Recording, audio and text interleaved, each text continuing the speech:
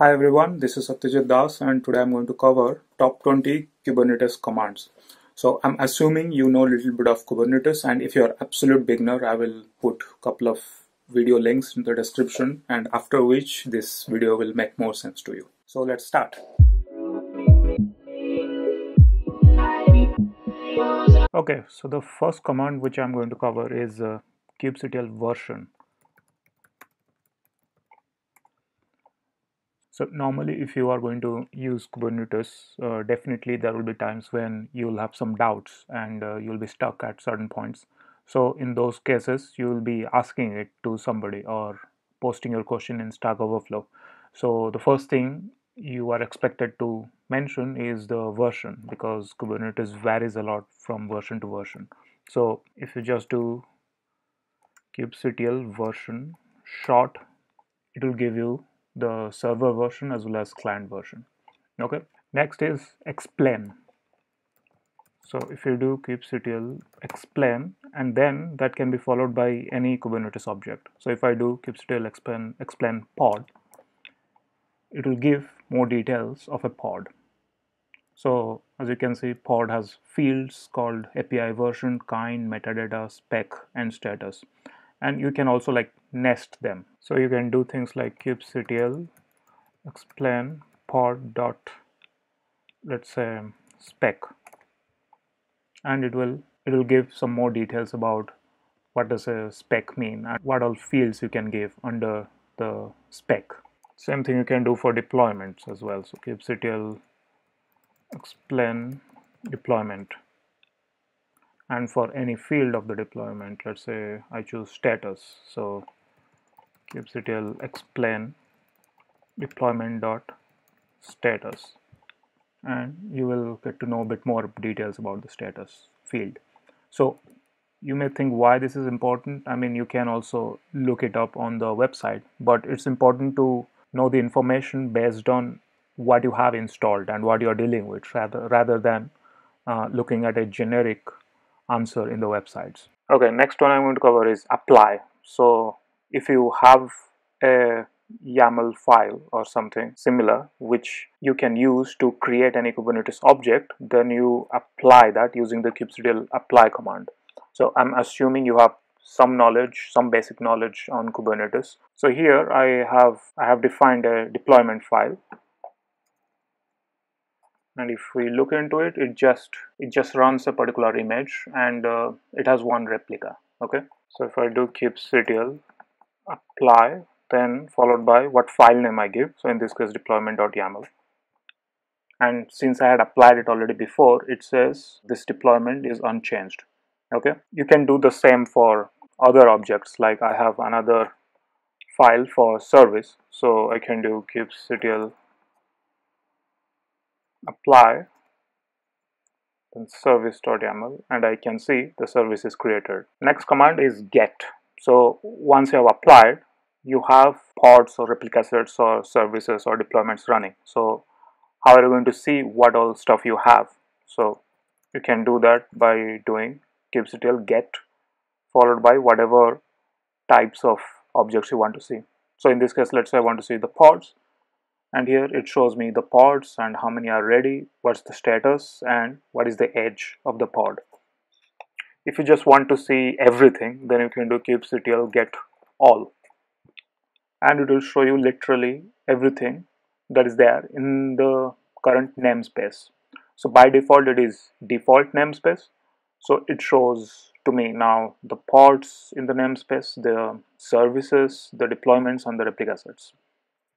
And if you want to look for a particular namespace, then you just have to do kubectl get pods, then -n, then followed by your namespace name. Okay, next I'm going to cover is kubectl describe. So if you have some pod running and you want to get some more information about it, then that's when you can use the command describe, and it is also applicable for other Kubernetes objects as well. So let's say I do the describe for this particular pod. So kubectl describe pod followed by the pod name, and if it is running on a particular namespace, you have to give the name of the namespace. In this case, it is default namespace, so I didn't have to specify. So once you describe it, it gives full information about that object. So in this case, for a pod, it can give the IP, the containers, the image, and usually if there is any error during while it is running, then you can also see those here. Similarly, you can do the same for deployments as well. So let's say I do kubectl describe deployment, and then it will show you the description of the deployment. So in this case, I have certain levels, certain selectors, certain number of replicas. So I have one replica here, and it also gives you the pod template. Next command is delete. So if you want to delete any particular object, you can do that. So if I want to delete this pod, all I have to do is kubectl delete pod followed by pod name, and as you can see, the pod gets deleted. And because the pod is managed by a replica set, which is managed by a deployment, that's why another pod is going to get created. So if I do kubectl get pods now, you can see a new pod and which just got created. So if you want to completely delete this, you will have to basically delete the underlying deployment. Next is edit. So let's say I want to edit the current deployment.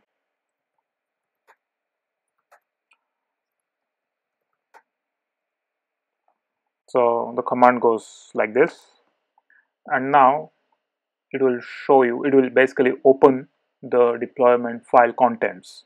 And in my case, it's opening in Vim, which is by default in my command line. If you set it up properly, it can automatically open in your preferred text editor or VS Code, for example. So if I were to edit it, let's say I want to, instead of having one replica, I want to, let's say, have two replicas. So I press I to insert and then change it to 2, and then escape colon WQ. Now it is edited. So if you do kubectl get pods again, you can see there are 2 pods running. Next is scale. So what we did just now using edit, the same thing can be done using scale as well. So if I want to scale it to, let's say, 3 replicas, so I can do kubectl scale deployment replicas is equal to 3 followed by the deployment name. Okay, so now it says the deployment is scaled. If I do kubectl get pods, I can see one more pod is running. Okay, so until now you have learned how to create something, how to delete something, how to see what's going on now, how to understand what a particular Kubernetes object means. Okay, so let's say you have had several versions of your deployments and you want to get back to at certain point in history, which means you want to roll back to certain previous version. So in this case, the command to use is rollout. So the way you can do it is kubectl rollout history, then deployment followed by the deployment name, and then you can see what all revisions you have had before. Okay, so right now it's showing only one revision for me, but if you have had lots of revisions, let's say you have an update on your app and your image has changed, and that creates, a different new sets of pods. So in that case, you will have multiple revisions. So if you want to roll back to a particular revision, in that case you have to do kubectl rollout undo deployment followed by deployment name to revision is equal to whatever revision number you see here. Okay, so once you do that, then you will roll back to your previous state. Okay, next command is logs. So if you want to look at the logs for a particular pod, you can simply do kubectl logs. So let's say I have 3 pods running and I want to look at the logs for this particular pod, then you can do kubectl logs followed by just the name of the pod.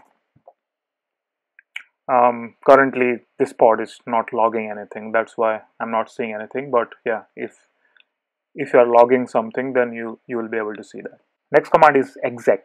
So if you want to SSH into your pod and check some stuff in the pod, like how it is running, or if you can do some networking request from the pod or things like that, then you can simply exec into the pod. So the command is kubectl exec, and I'm making it interactive and in a terminal, and copy the pod name, and I want to open it in a shell. So now I have exec into the pod. Okay, now I'm inside the pod. So if I do ls, I see this is the binary which my application has created, which is basically running. So nothing else is here. So I can execute commands to check how things are going in the pod. So let's say if I do top, I can see the stats for the pod. So what's the CPU usage and what all processes are running, things like that. And if I press Q, I'm back to the pod, and if I do exit, then I'm back to my terminal. Okay, so there is one more command related to this, which is copy. So if you want to copy a particular file from a pod to your local directory, examples of that can be if you want to simply dump some text and you want to see them. So you can dump it in your application and just save locally. Let's say you dump it in a text file and it is saved in a .txt file inside the pod. Then you can simply copy it from the pod to your local directory. So in my case, as you saw before, there is this file called binary. So if I want to simply copy this to my local directory, how am I going to do that? So the command is kubectl cp for copy,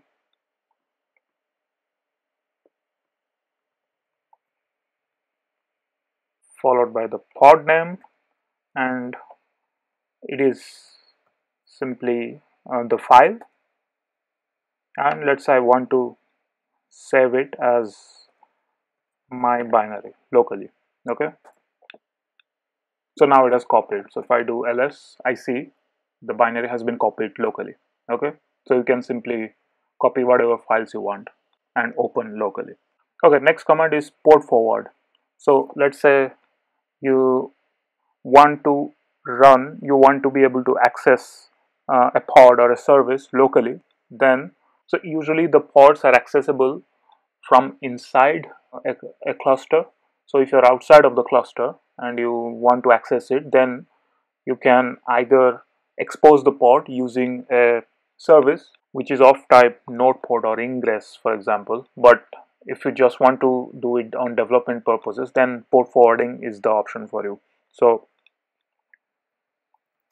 if I do kubectl get services and I have this service running, and I simply want to port forward this service so that I can access it locally, then what I can do is kubectl port forward, then svc slash whatever name I have,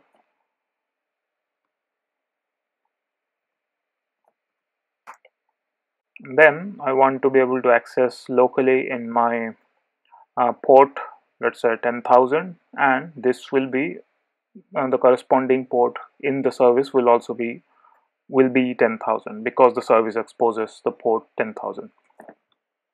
So okay, now it is forwarding. So I should be able to access this service from locally, which means if I open localhost 10,000, then I can access the pod which is managed by the service, okay, which is exposed by the service.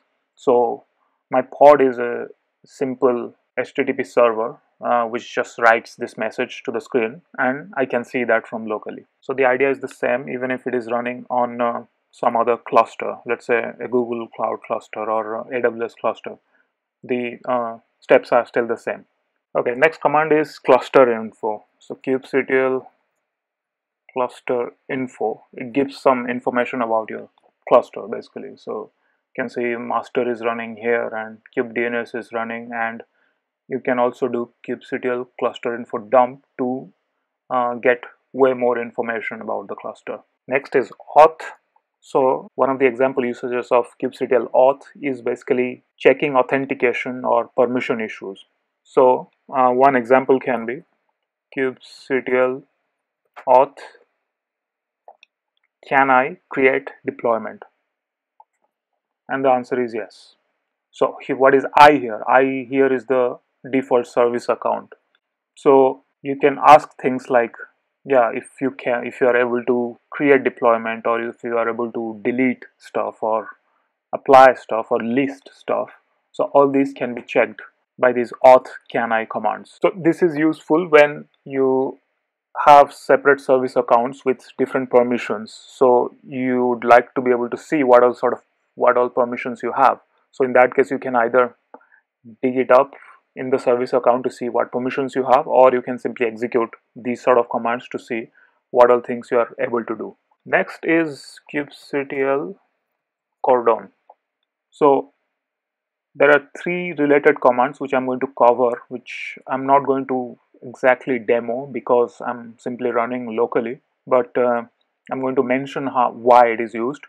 So cordon, kubectl cordon followed by a node name. So you may have lots of worker nodes, and at certain points you either want to do some sort of maintenance, or you simply don't want any other pod to be scheduled in that particular node. So in that case, you can do kubectl cordon followed by node name to basically make the node unschedulable. Okay, this is basically mostly done for maintenance purposes. So once you cordon a node, no other new pod can be scheduled to that node. And to undo it, you just have to do kubectl uncordon followed by node name. Okay, so if you just cordon, things will continue to run in the pod as it has been before, but it's just simply that no new pod will be scheduled. And if you want to completely get rid of all the processes running in the node, then after doing cordon, you have to do kubectl drain followed by node name. Okay, and that drain will simply get rid of all the processes running inside the node. So usually when you want to simply completely delete a node, so you do cordon, then drain, then kubectl delete the node. So next one is kubectl taint. So when you taint a node, what it means is basically you attach a particular key value to that node, which puts some sort of restrictions on what kind of pods can be scheduled into that node. So if I taint node 1 with this key is equal to key and value is equal to value, then any pod which does not have this key value toleration, then it can't be scheduled on that node. Okay, so taint is basically used to have certain types of pods to be scheduled in a particular node. And there is another concept called node affinity, which basically means a pod usually wants to be scheduled in particular types of nodes, but that doesn't necessarily mean it can't be scheduled in other nodes as well. Okay, so these are all the commands I had to cover, and I'm sure there are many other commands as well, but these are the top 20 commands which you will be most likely be using more often than most other commands. And if you have any suggestions or on any other commands, then feel free to let me know in the description, and if you find any mistake, then also feel free to point it out. If you like this video, then feel free to subscribe and give it a like. Thanks. Cheers.